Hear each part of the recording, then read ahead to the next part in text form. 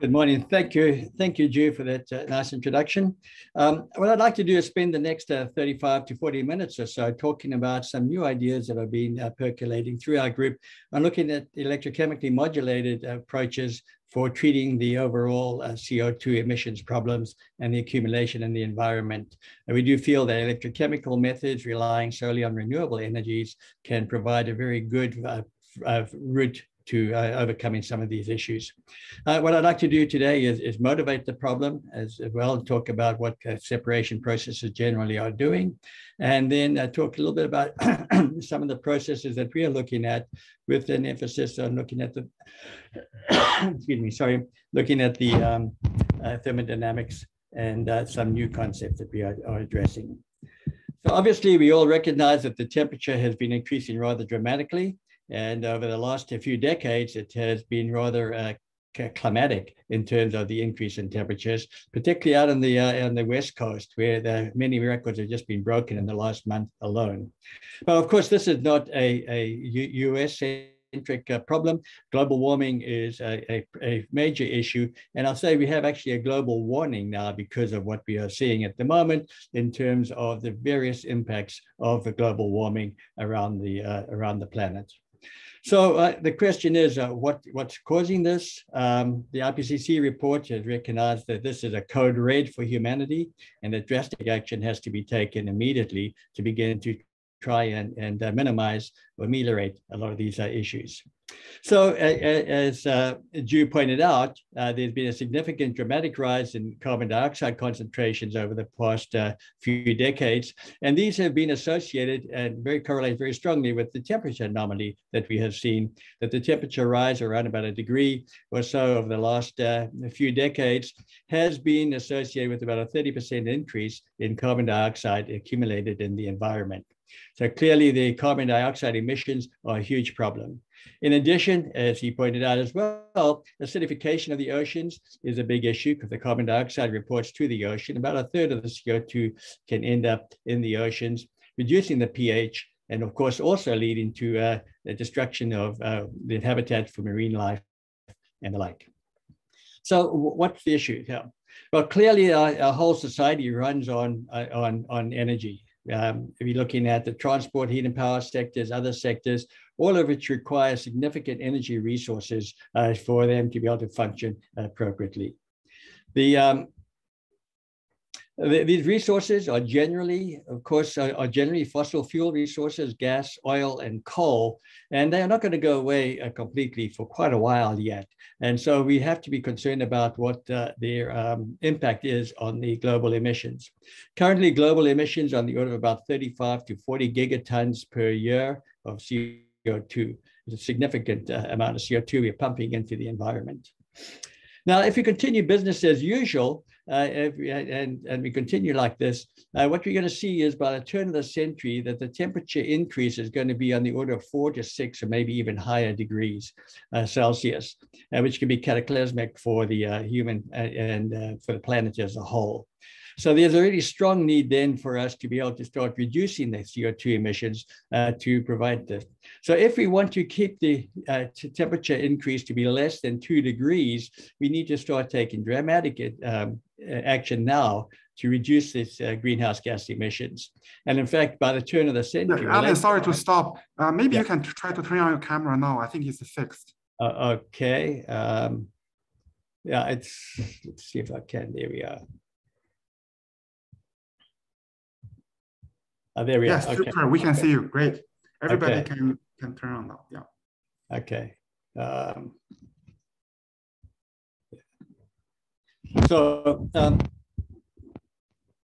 So what we can look at here is the fact that even by reducing the emissions, we are still not going to be doing enough to keep the temperatures below 2 degree rise by the end of the century. And we are going to have to start taking CO2 out of the atmosphere as well. So we've got negative greenhouse gas emissions. Now this green region here is the mitigated. This is what we have to do in terms of mitigation of the CO2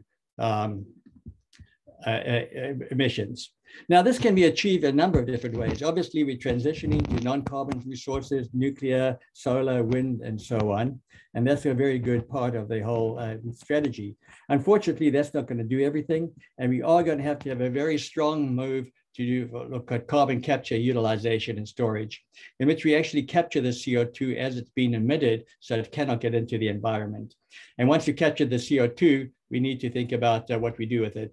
And this is when it comes to looking at storage, subsurface storage of the CO2 in safe locations, or actually utilizing it for chemicals and fuels and materials and so on. But this is not going to be everything. There are a number of unavoidable emissions, say from mobile emitters, such as aircraft, from agricultural activities and the like. And these are going to give CO2 that cannot be mitigated in the traditional way. Now, we have to then think about being more aggressive in taking the CO2 directly out of the environment. In other words, through direct air capture, through bioenergy with carbon capture, sequestration, afforestation, all of these things which can soak up the CO2 directly from the environment rather than looking at the point sources. Now, how do we go about doing this? Obviously, capture is going to be an important part, capturing of CO2. There are a number of different sources of CO2, of course, and storage opportunities we've discussed as well. Now, the capture of CO2, there are a number of different processes. In fact, some of them are close to a century old now that can be used effectively for CO2 capture, although they still are pretty pricey, and they do have significant energy demands. In particular, we're talking about temperature swing type operations, in which we'll discuss that briefly, and pressure swing. Membranes are also coming of interest. What we are going to be talking about today, though, are electrochemical means in which we can avoid the use of, or the need for heavy thermal sources for regeneration of the sorbents. And let's talk a little bit about that. The traditional modes for CO2 capture, we have adsorption, in which the acid gas stream is fed to an absorption column, in which we have the circulating liquid absorbs the CO2 by either physical dissolution or by chemical interactions. Once the sorbent is loaded with CO2, we then take it to a desorber, where we reverse that reaction, we heat it up, break the chemical bonds, and drive off the gas itself, and then the solution is sent back to the sorber. Alternatively, we can have adsorption type processes where we have a bed, solid particles in the bed, and what we have in this particular case is that the solute or the gas will absorb onto the surfaces of the bed, and either through physio or chemisorption type processes. Once the bed is saturated, we take it offline, and then we regenerate the bed by heating it up, or pressure swing, generally heating it up, driving off the acid gas, then cooling the bed down and setting it back again for the capture process. Now, there's a whole range of different sorbents that have been developed for these processes. Some of them are fairly well established. Others are still very much in the research and development phase. But you can see we've got a wide range of both liquid and solid adsorbents in these cases, and they can operate over a wide temperature range depending on the processes of interest.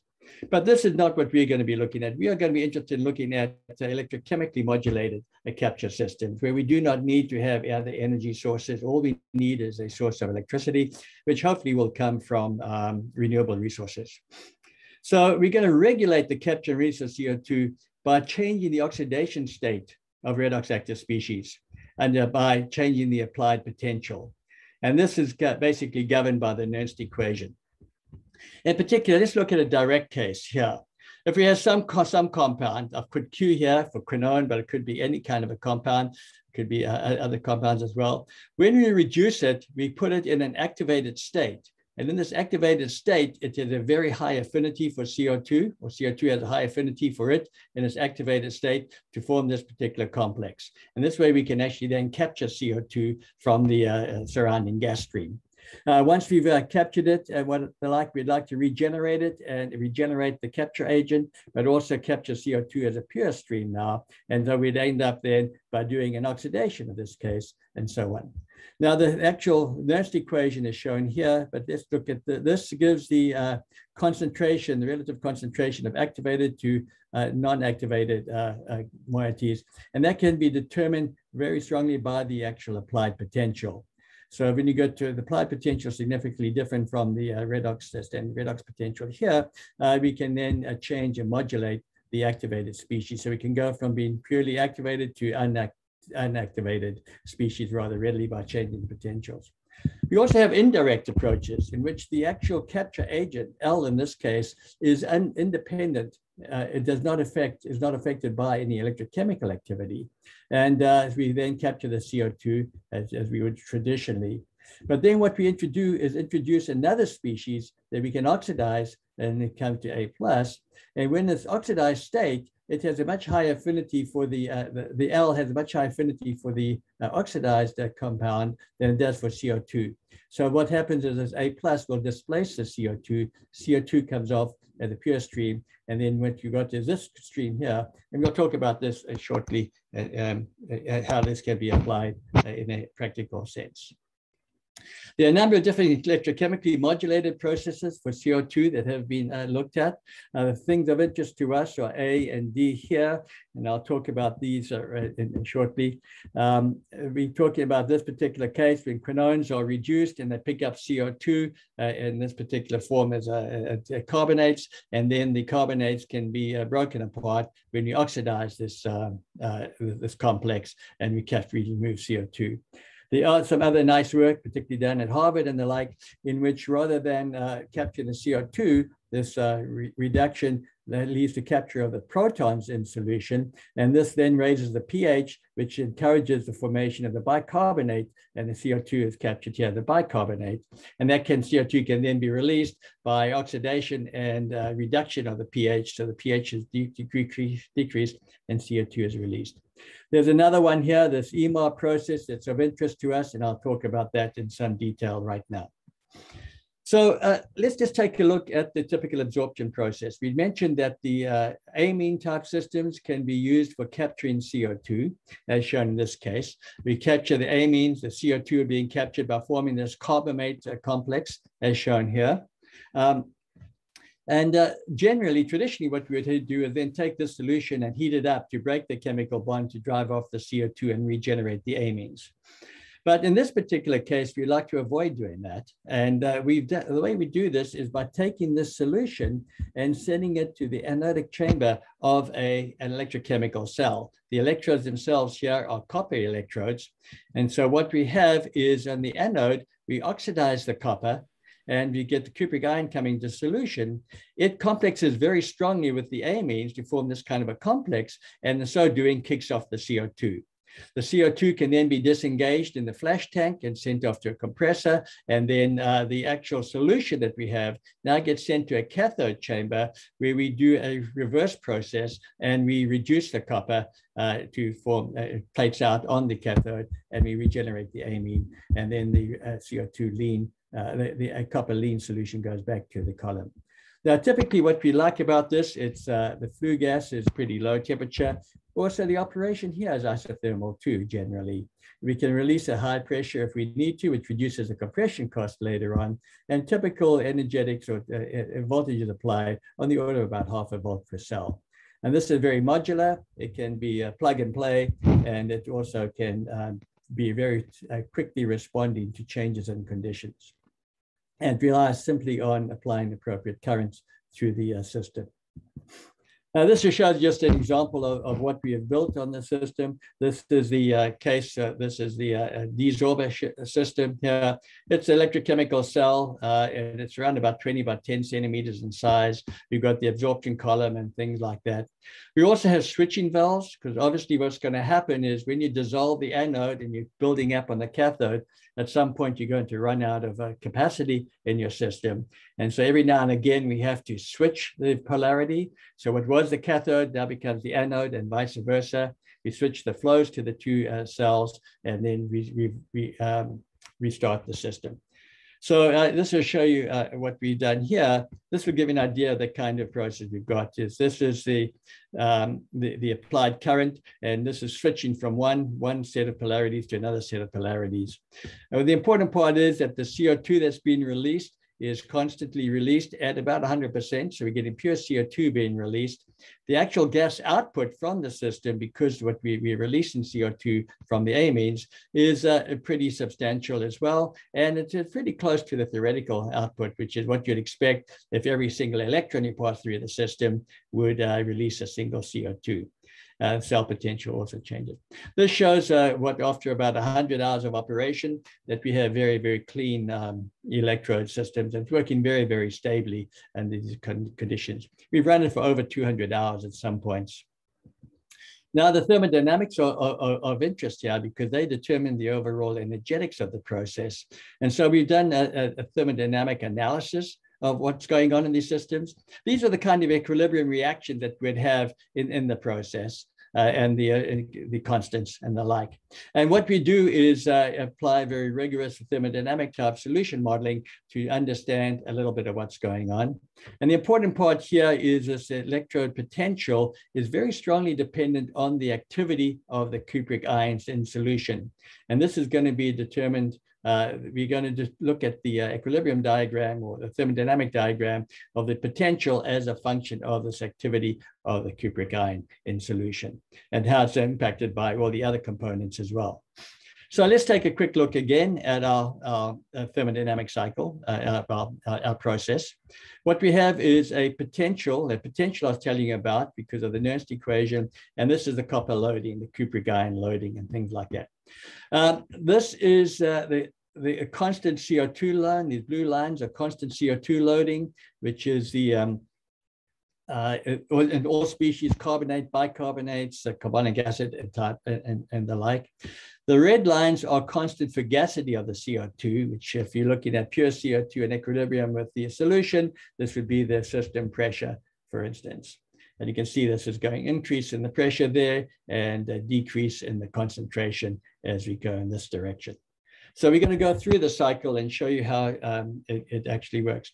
This is for this particular process. I want to emphasize that this kind of a thermodynamic cycle we have shown is valid for a large number of different kinds of operations and different kinds of electrochemically based separations in other papers that we've written. So first we start out where we've got the CO2-rich solution coming into the anode chamber at this particular point at the fugacity of the feed to the flue gas absorption column. And then we begin to start adding copper to the solution. So copper loading goes up. We start adding copper to the solution until such point as we reach saturation. So at this point, until this point, no CO2 is being released to the atmosphere because it's still in solution. Once we reach saturation at the system pressure, we begin to evolve the CO2 as gas particles, as gas bubbles. And what we get then is we follow this line along here where the CO2 concentration it changes, it gets reduced, but the pressure it remains constant. And at this particular point, what we have is at the exit of the anode, and this is where we release the CO2. When we come into the cathode, what we do now is come down here and the amount of CO2 in solution remains constant. The residual CO2 in solution remains constant, but we are changing the copper loading and therefore we are changing the potential in this particular system until we reach the outside of the outlet of the cathode and we go the CO2 lean back to the absorption column. So this particular thermodynamic cycle is like all other thermodynamic cycles, indicative of the ideal energy required for the separations. And indeed, we can the minimum work required is around can be looked at by integrating under this curve, and we get a minimum of about 15 kilojoules mole per mole of CO2. We want to point out it's not a 100% efficient process because in this first region here, which I just denoted by gray, this is a region in which no CO2 is actually being released to the sweep stream. And these are electrons that you might consider are not being as effective in terms of releasing CO2. So that introduces some kind of inefficiency, you might say, into the process. But what we've got here is recognizing that what we really would like to know is what is the potential variation as a function of position in the anode chamber. So we're applying a potential across here. And so what we've changed, we can change this and plot the the concentration, the copper loading in the anode and cathode chambers as a function of position.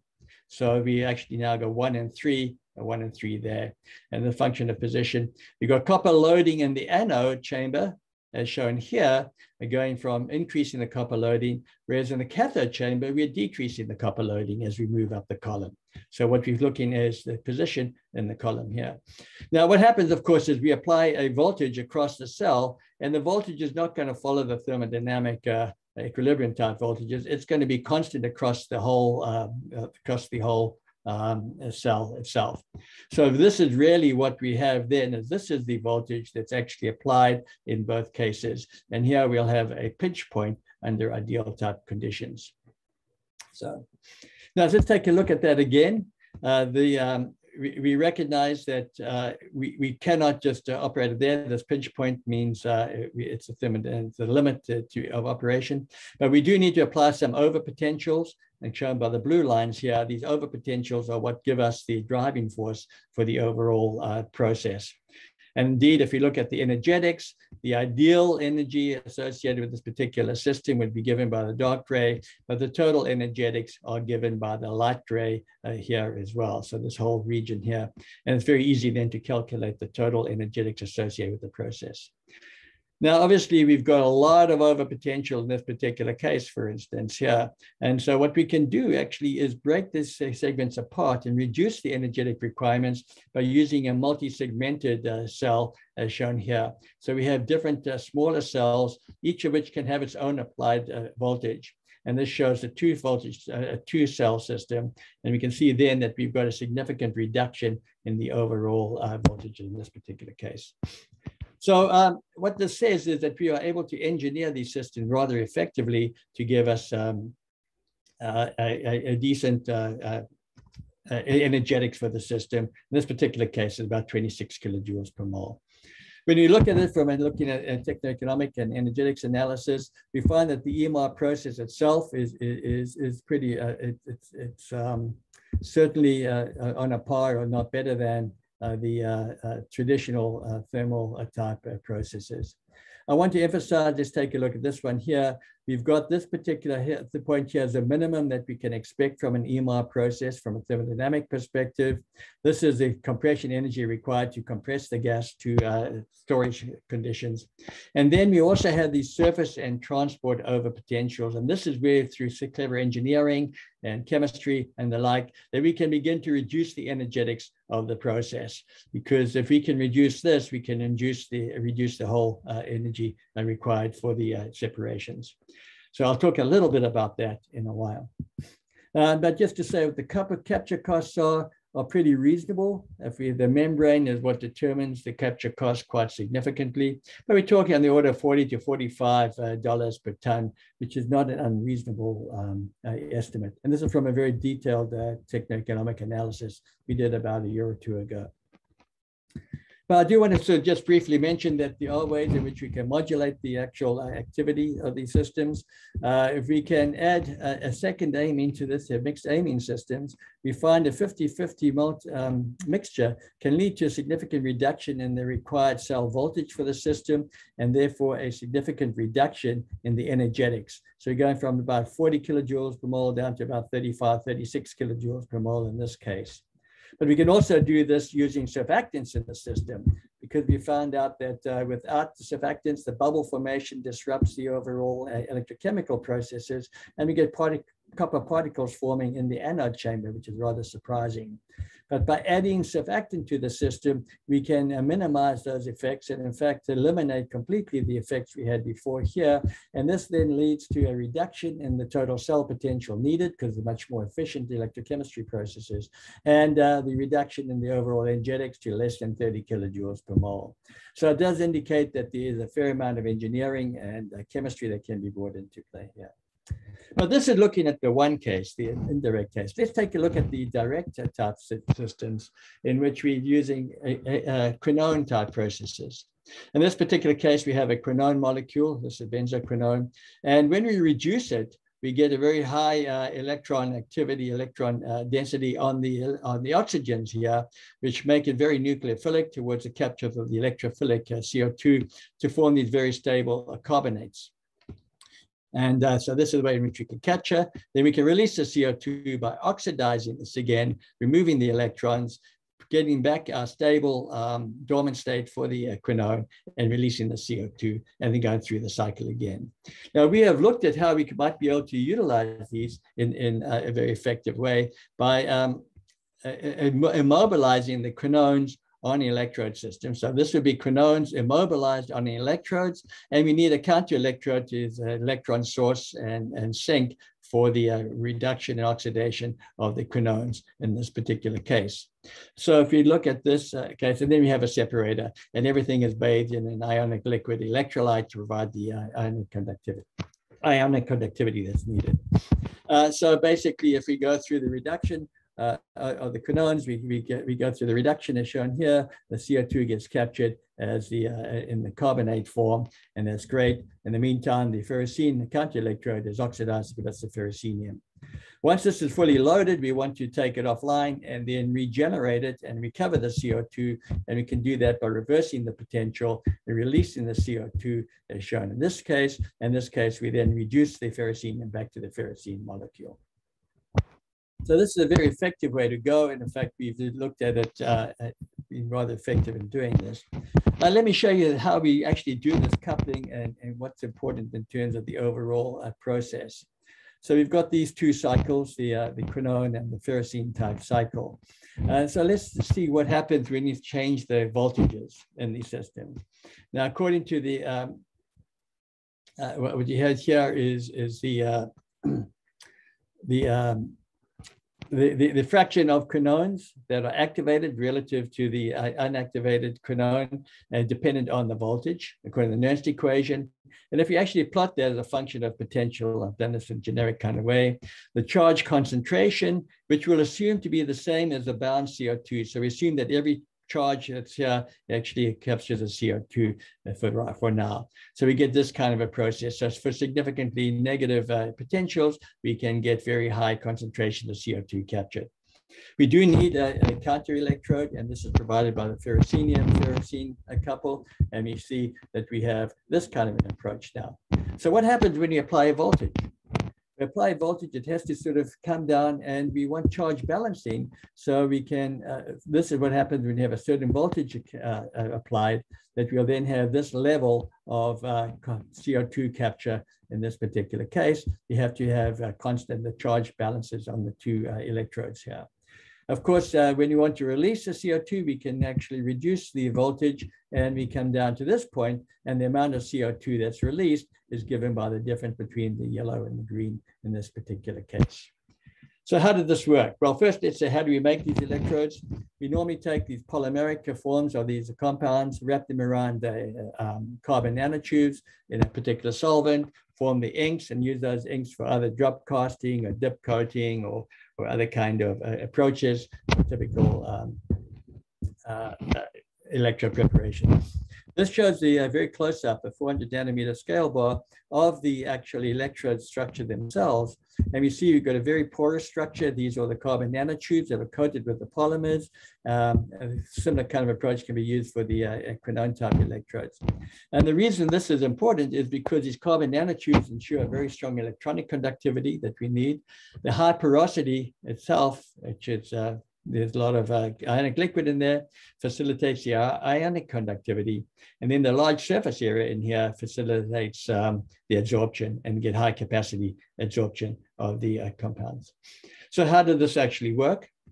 This is a demonstration showing the electrodes, the various components of the electrode. These are sandwiched together and then steeped in ionic liquid electrolyte. And they put into a sealed cell. The sealed cell is electrical contacts and is connected to a pressure transducer. Now, what we do is when we apply the potential, we've got CO2 put in the cell. When we apply the potential, what of course will happen is that the CO2 will be absorbed, the pressure will go down, and then we can calculate the number of moles absorbed from the actual change in the pressure in the system. And this just shows you how effectively this works. This is the charge regulation. So this is when you're reducing the system, the reduction here. When you reduce, of course, we're then going to capture the CO2, as you can see there. And then when you go through the oxidation cycle, we release the CO2 down here. So you can see it's a very stable kind of a cycle. And in fact, it's about greater than 90% Faradaic efficiency that's showing a very strong electron utilization in these systems. And the energetics are about 40 to 50 kilojoules per mole.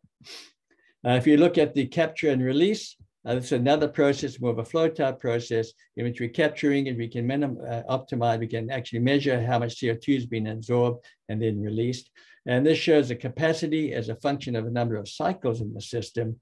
And you see the capacity remains fairly constant at around about 7 millimoles per gram of compound.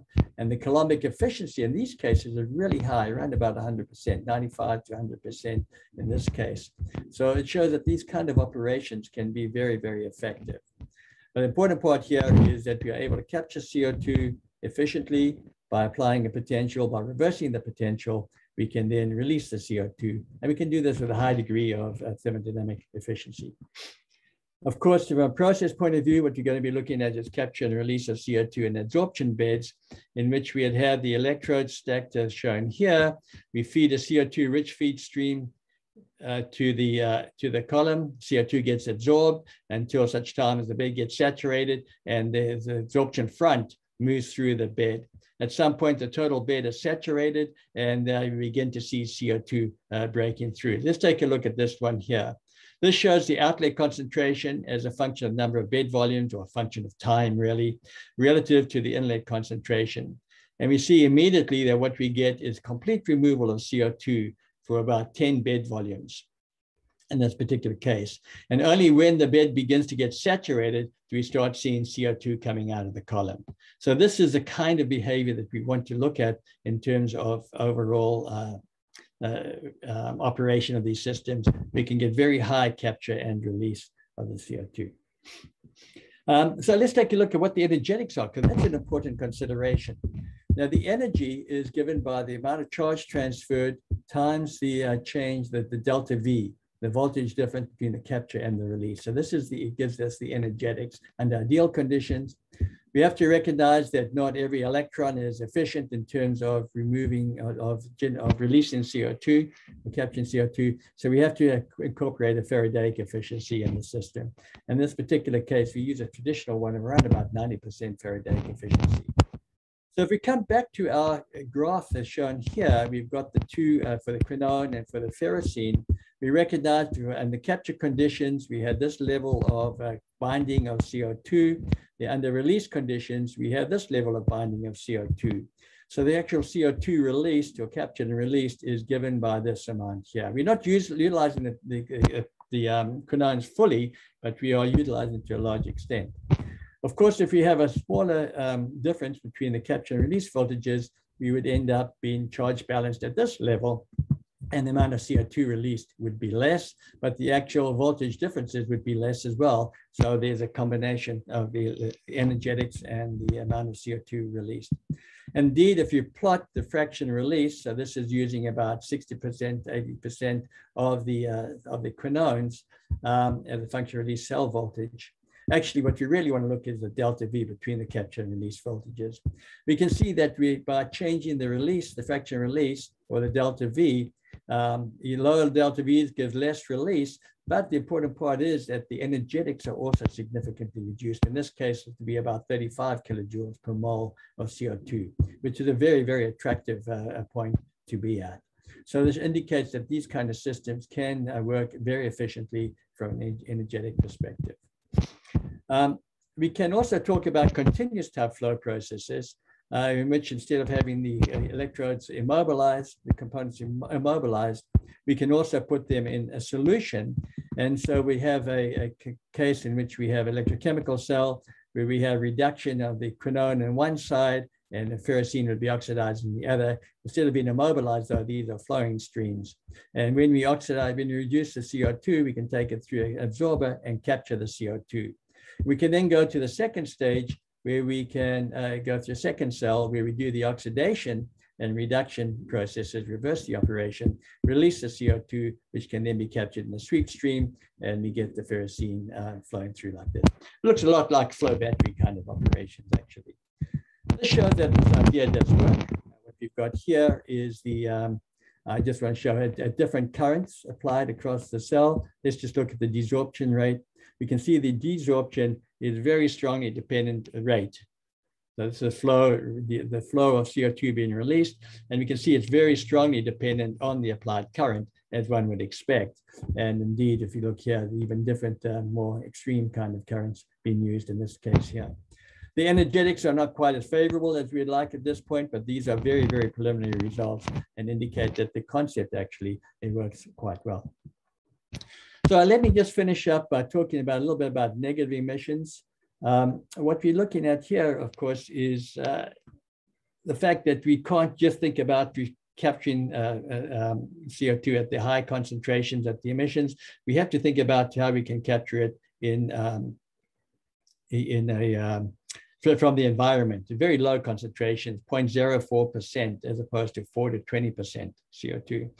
And so the Climeworks has a process here, the thermal process, working very, very well. It's a very interesting operation. But we want to look at, can we do the same thing rather than using the thermal string type operations? Can we use our process in electrochemical type operations?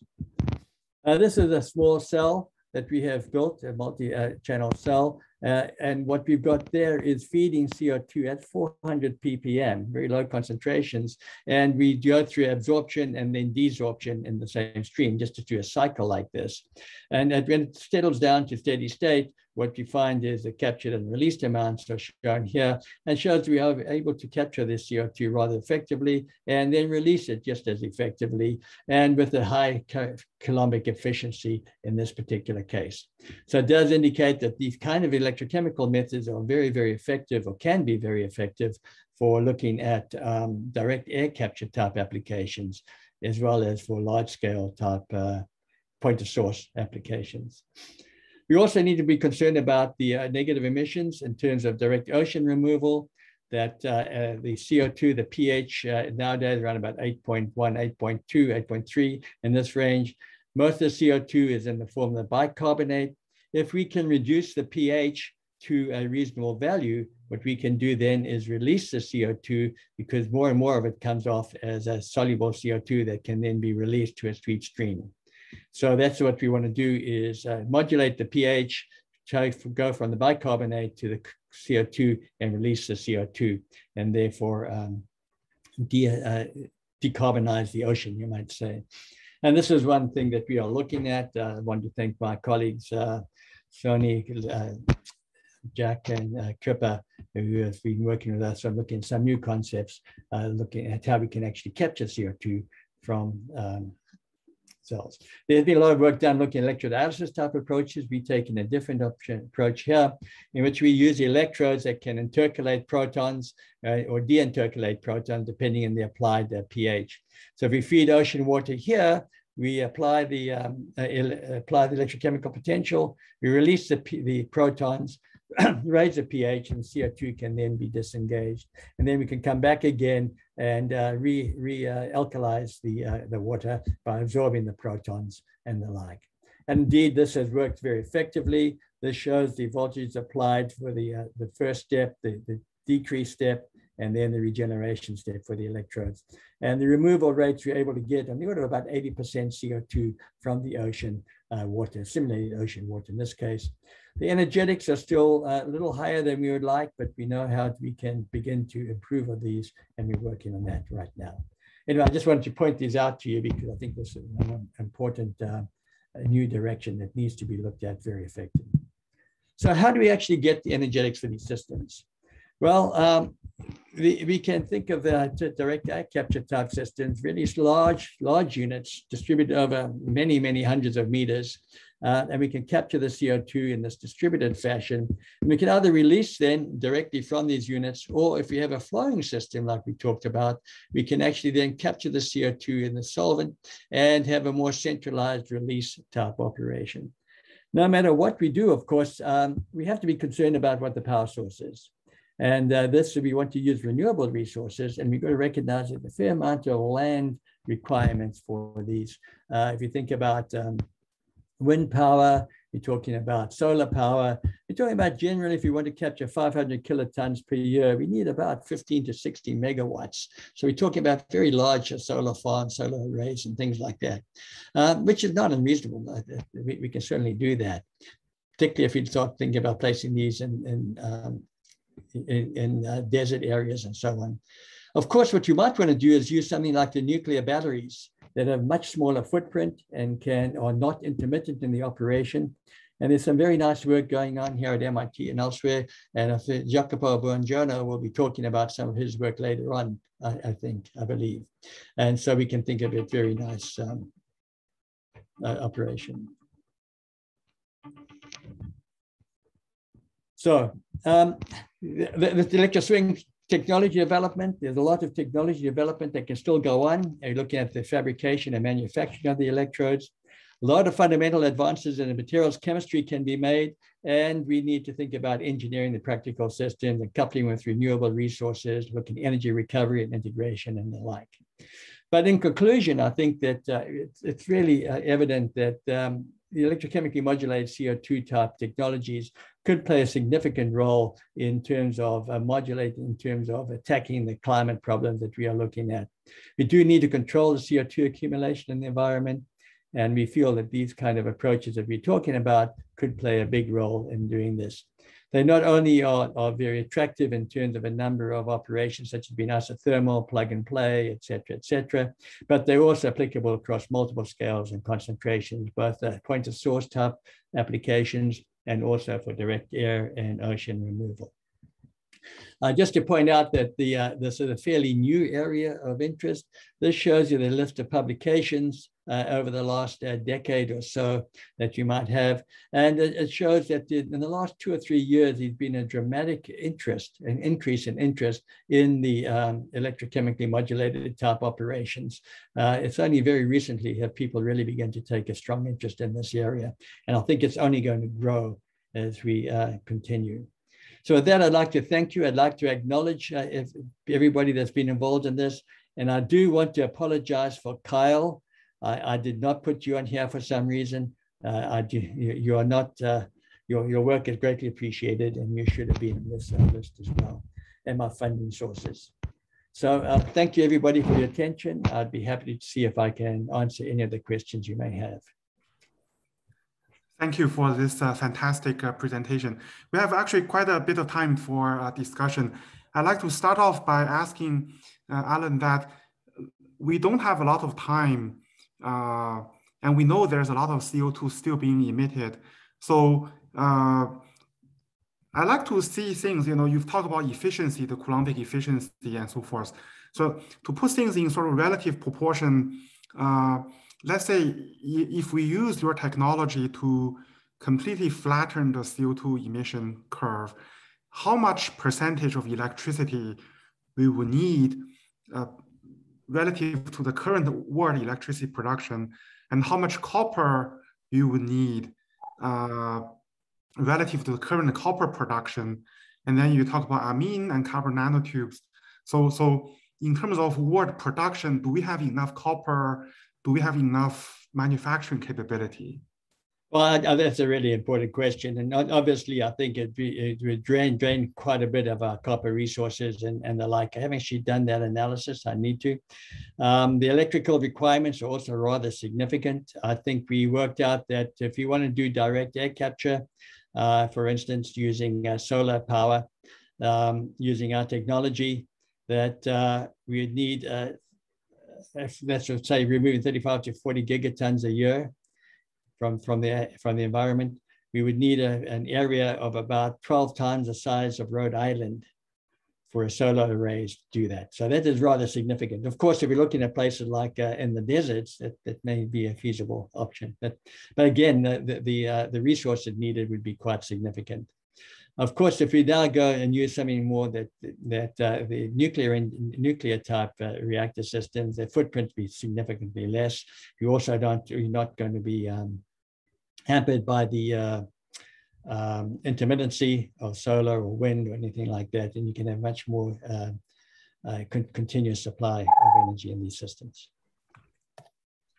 Great. we have a question from Martin Jin, which is a technical type. So how did the surfactant help suppress the foaming in the EMAR process exactly? Well, that's a very good question. I'm not sure we have the full answer to that, but what happens is when we start releasing the CO2, it starts coming off as bubbles. These are large bubbles, and they can disrupt the flow patterns in the system.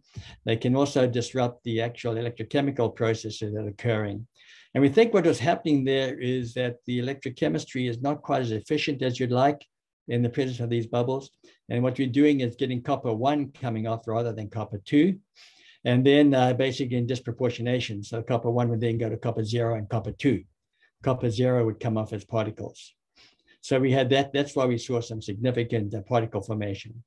When we added the surfactant, what that does, it actually minimizes the size of the bubbles that are formed and actually keeps them to fairly small sizes. This will then not disrupt the flow patterns, will not disrupt the electrochemistry. And we think that's what the issue is. Interesting, we did not see foaming. Foaming was not an issue at those surfactant levels. So. Fantastic. Yeah, so for the panelists, if you have questions, you can just unmute yourself. Then for the audience, please type in your questions. So there is a question from Haley Liu. So the flue gas has SOx and NOx, and I guess also particulates. So in a real industrial setup, what do you do with those? Because if the process that you've described robust versus those. That's a very good question. I think in terms of particulates, obviously, we would need to be concerned about the particulate removal ahead of time, depending on the extent that they are.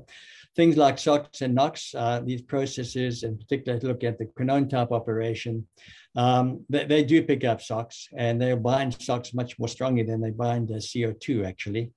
But the SOx is going to be a low concentration. So you can tolerate it for a while, and you start building up the SOx-quinone complex. Until such point, it's like poisoning, really, like catalyst poisoning and so on. So you can actually then think about building up the SOx until it becomes a little too much of a degradation in the overall performance and capacity. You can then take the stream offline and up the potential quite a bit to release the SOx as well, and then and come back again. So that's not an issue.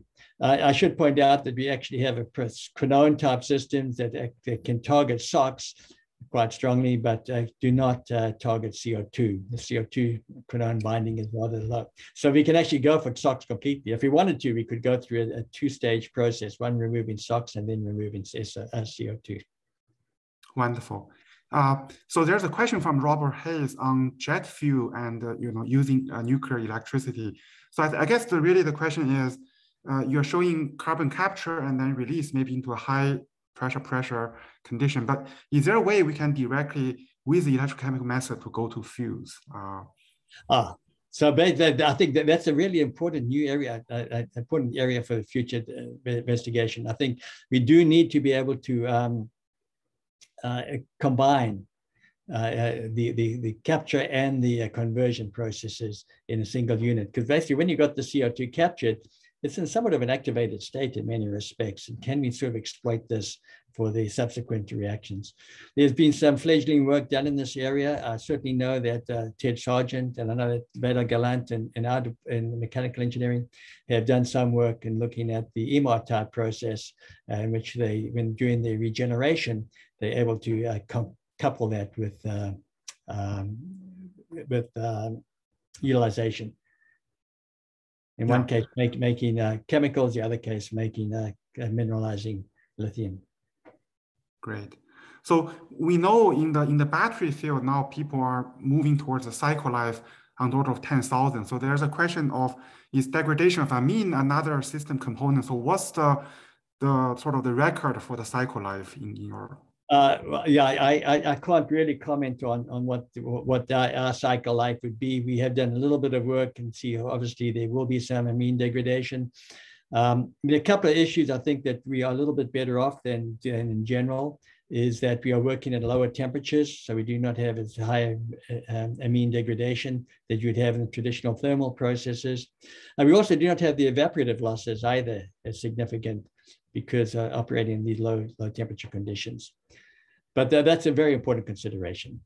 It needs to be taken, and it was taken into account to some extent in our techno-economic analysis.